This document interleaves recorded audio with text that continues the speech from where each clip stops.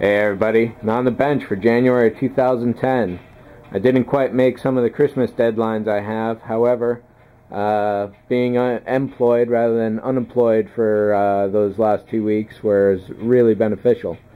So these are straggling on. They're definitely really close, so I expect to simply extend the deadline to January 31st.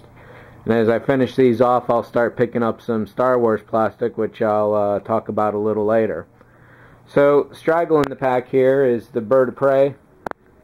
This is going to get some extra body work around the engine over there. There's a little bit to do on the arms and so on.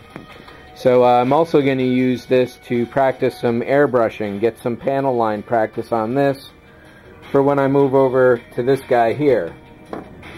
The A-wing is pretty much fully primered and the body is ready, so I'm going to factory colors next.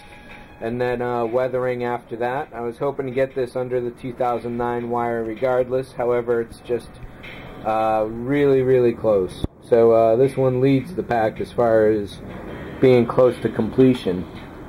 Well, then there's this guy here, the small EVA pod. All that needs is some black paint, and that's that. I got to integrate the electronics into the wall plaque, which is over there.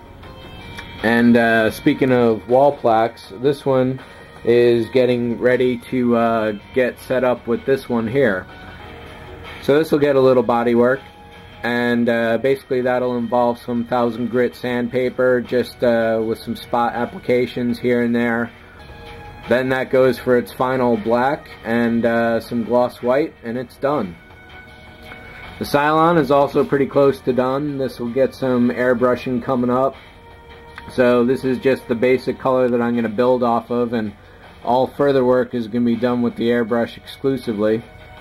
Coming down here to the US satellite from 2001, I didn't quite get everything that I wanted to get done on this. However, it's the sort of model that you can put it down and pick it back up and add or subtract whatever you need on the fly.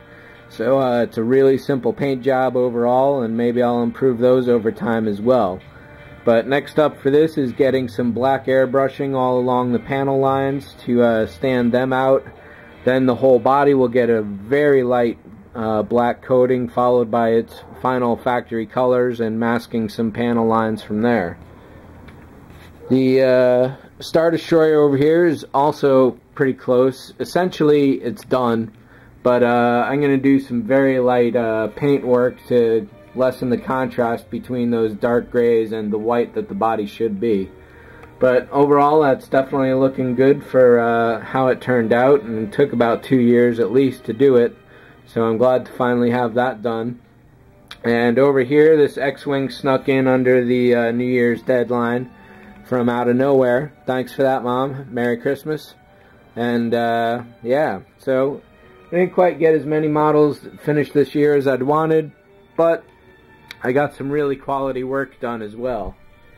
Then the only other thing I'll mention here is the Falcon, which is next due up to get fiber and LEDs in the top of the hull and along the sidewalls. So I may pick that up soon, as I'm waiting for paint to dry on all the other models.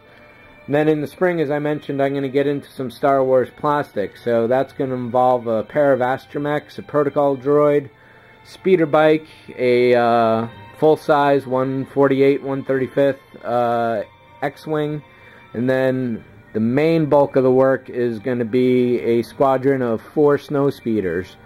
However, there's also a pair of 2 plastic TIE fighters that are going to get in the mix, and of course there's the resin TIE fighters too, the studio scales.